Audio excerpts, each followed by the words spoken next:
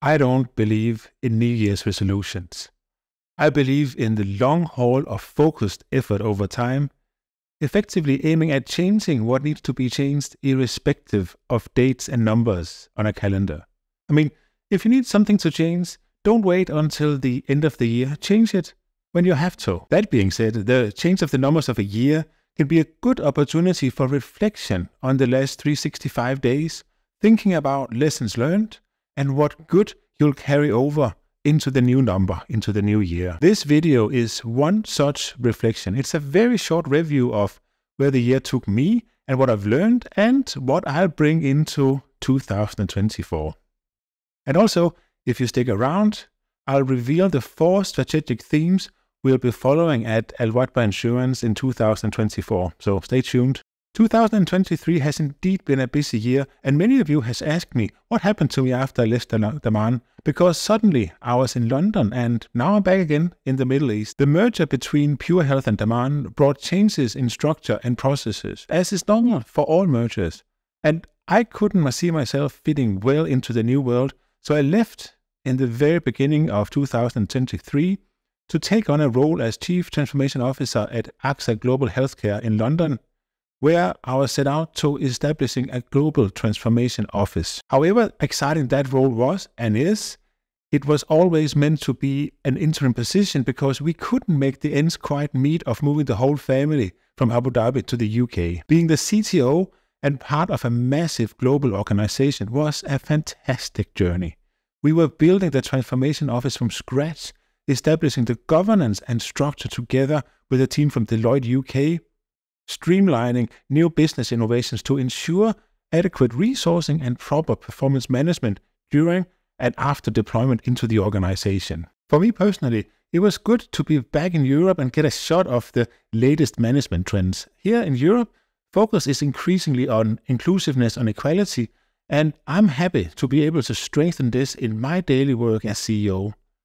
Europe also has a very mature and strong compliance and government framework for financial institutions, and there are lots of inspirations and ideas to bring into the Middle Eastern market in this respect also. From the CTO with AXA in 2023, I will carry a strengthened focus of an inclusive workplace and strong governance of everything we do into 2024.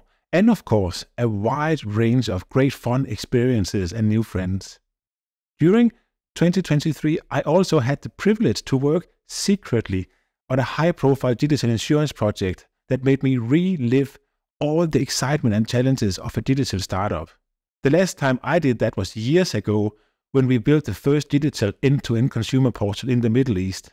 Well, I can't say much more about this new project, but it's alive and kicking, and I'm sure we'll see a successful launch in the new year. From this project, I'll take a greater understanding of the Middle Eastern cultures with me into 2024. I'll take a renewed focus on things don't have to be complicated. Keep it simple.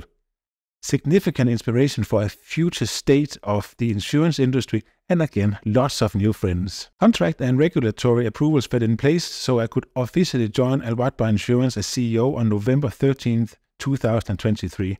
Needless to say, this is a milestone in my career and personal ambition to make an impact in the insurance sector in the Middle East and all over the world. We've done more in the company in 6 weeks than most do over the course of a year.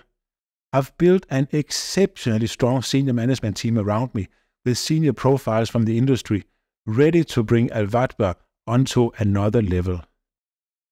And bringing us to another level has already begun with significant wins on the customer and partnership front, closely aligned with a series of internal projects to ensure we are able to constantly deliver on the high service levels we are known for. To ensure we continue the path of growing the right way, bringing the teams with us all the way and maintaining profitability, I've centered our senior management team around 4 strategic themes, which will ensure focus and alignment across the entire organization. These 4 themes are people, position, progress, and profits. And allow me to elaborate briefly. It's no secret that we won't get anywhere without our people. So our head of people will have a great task ahead of her, securing adequate personal development for our employees, clear and easy to understand career paths, and a general focus on inclusiveness and communication in and about the process we are making at Wathba during the year. The second P, position, is all about repositioning Wathba in the market. I personally strongly believe insurance is a product that helps companies and individuals recover financially after an unfortunate incident. So we're setting out a mission to make insurance available to everyone. Today, we already have the breadth of products and they are all available online, but we need to work even more on our product offerings and pricing strategies to ensure we reach as many as possible. Having the right position in the market is crucial to making progress. The third P, where focus is on entering new lines of business, expanding into new customer segments, and increasing focus on servicing and maintaining our strong existing customer portfolio. Lastly, we need means of funding our growth adventure, and we won't have the money to invest without being profitable. The fourth P of the strategic themes.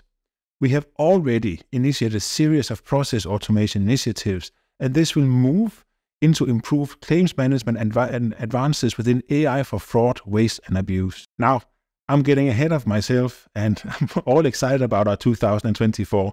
These were the strategic themes for the year for Wathba: people, position, progress, and profit.